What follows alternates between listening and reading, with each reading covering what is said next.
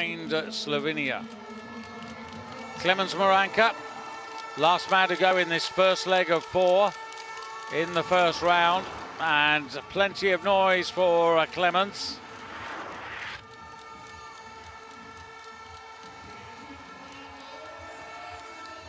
Well, it's fair. Incidentally, no place in the team for Piotr Zieła. He has been working intensely with Stefan Horngacher, the new coach for Poland, the Austrian. And in particular, Stefan Horngacher, when he arrived, was very quick to explain to Piotr Zieła that his unique in-run position was really unacceptable, not effective, and points separating the top 4 teams. It's changed a bit. And now Dawid Kubacki for Poland, getting a good cheer here.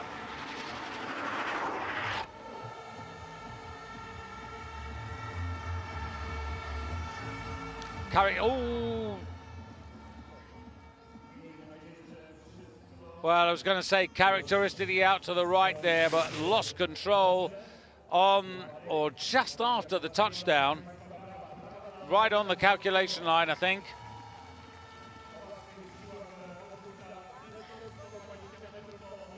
Yeah, back on his heels. And that's going to cost him, well, 50% of his style marks.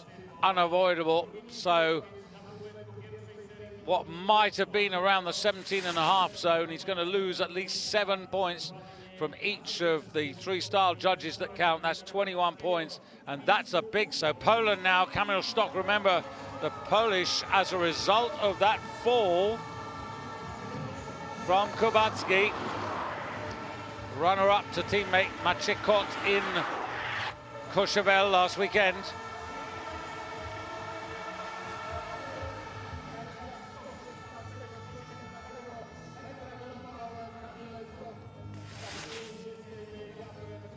$114.5, and again, not what we were expecting at all.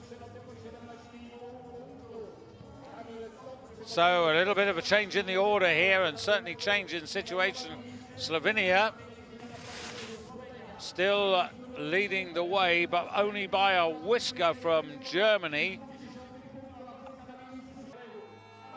Now Maciej Kot in absolutely fine form in Courchevel. Every single effort in training, qualification and competition there was well into bonus point territory. And Kot doing his best to bring Poland up the order.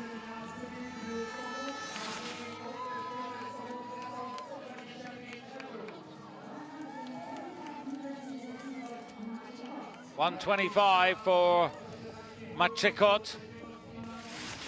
And the reality of that effort is that Poland, who were in 7th, have moved up to 6th. So, sorry, 545 points, just behind Germany. Moranka.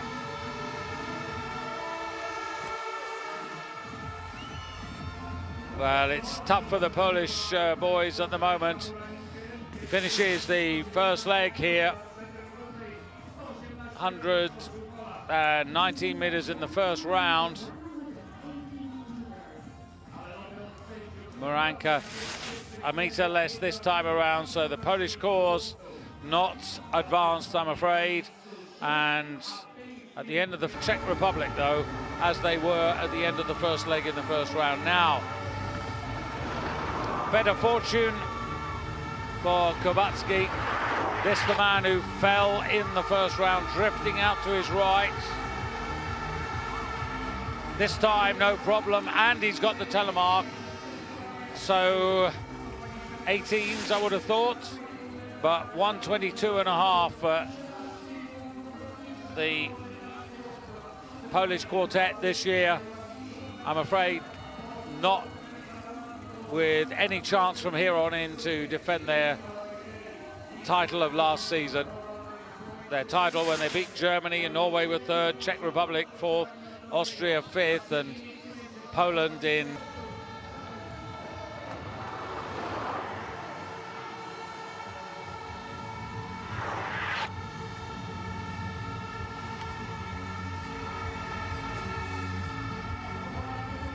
Stoch, the Polish team, so far out of it that it doesn't really offer anything to him, and he's thereabouts the same distance as the previous men who just preceded him in the last couple of minutes now. So we can say that Slovenia, Norway, they are 0.2 separates Slovenia from Norway, and Slovenia. This on a personal basis, think about how this man who won in Courchevel, who was really impressive, really consistent, lots of bonus points all the way through.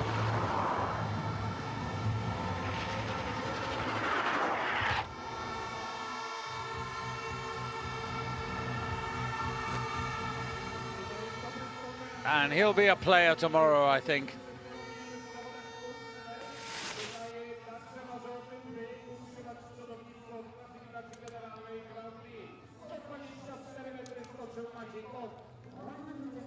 Czech Republic to go next.